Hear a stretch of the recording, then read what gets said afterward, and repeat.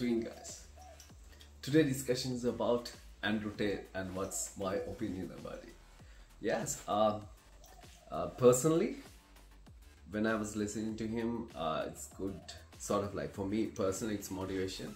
I know it's not that he's talking about what he's not. He's talking about the women's, but everything else is really good. You know, like for instance, one instance he was saying that whatever happens to man, they need to take their own responsibility. You know, it's not, you can't tell, oh, that's because of the government, that's because of the society, that's because of the parents. You can't do that, you know.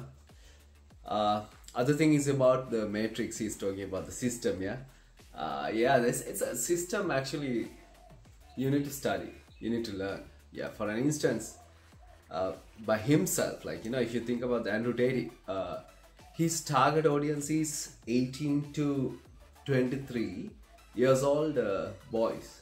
Yeah, men's, that is his target audience. He will tell anything that these guys will satisfy, like 18 to 23.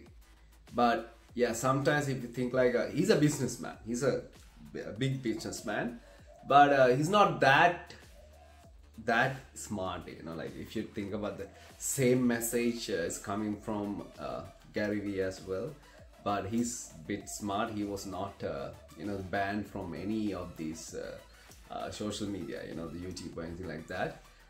Yeah, but he's very smart. At the same time, he's not that smart, you know, like Gary Vee. That's my personal opinion. Yes, yeah, as I say, when I was listening to him, I definitely get a motivation. Yeah, but just ignore that part. He's talking about the woman, but everything else is fantastic. I like it. Let's do this, guys.